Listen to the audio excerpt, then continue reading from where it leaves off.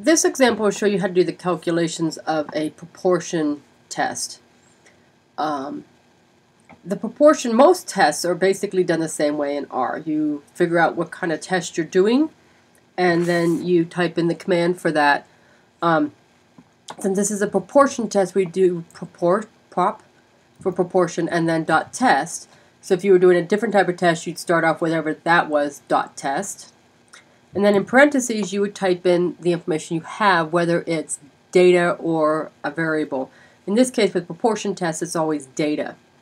And we always start off typing in our x value that we calculated, that we measured, counting how many people had that characteristic. Let's say we had an example that 300 people had a certain characteristic. And then you type in your n, which is out of how many people did you actually deal with. So let's say we had an example that dealt with 1,501 people. And then the last thing you can type in, you don't have to, but if you happen to have a p-value that you want to compare that to, what your HO says p is equal to, so you type that in.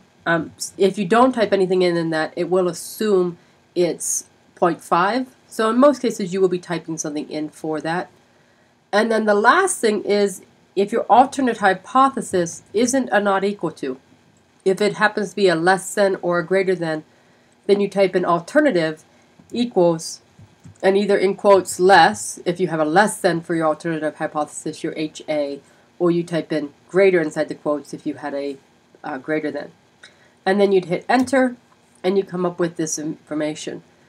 Now, in most statistics books, a one sample proportion test is actually done using a z. This one actually does it using a chi-squared, which is something we will see later, you might see later in your course. But the p-value is basically the same value. So this is actually the only thing you really need out of this is the p-value. You can see your p-value is 4.18. That e means times 10 to the negative 6. Most computers and calculators can't write times 10 to the, so they write an e.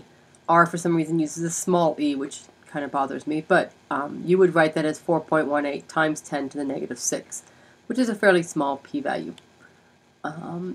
There is something called a continuity correction. Some books don't use the continuity correction, so if you wanted to, you could do this with correct equals false.